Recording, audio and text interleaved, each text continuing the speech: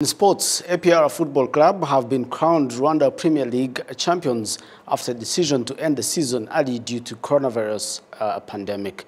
The FERAFA Executive Committee held a meeting on Friday and decided to bring the season to an end, meaning the unbeaten run for the military side.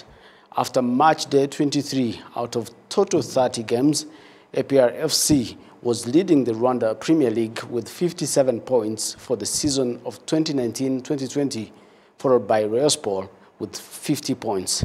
The decision means that APR FC have won a record 18 Rwanda Football League titles.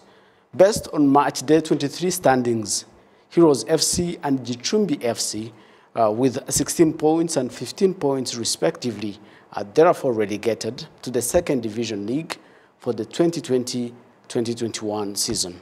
Congratulations, APR.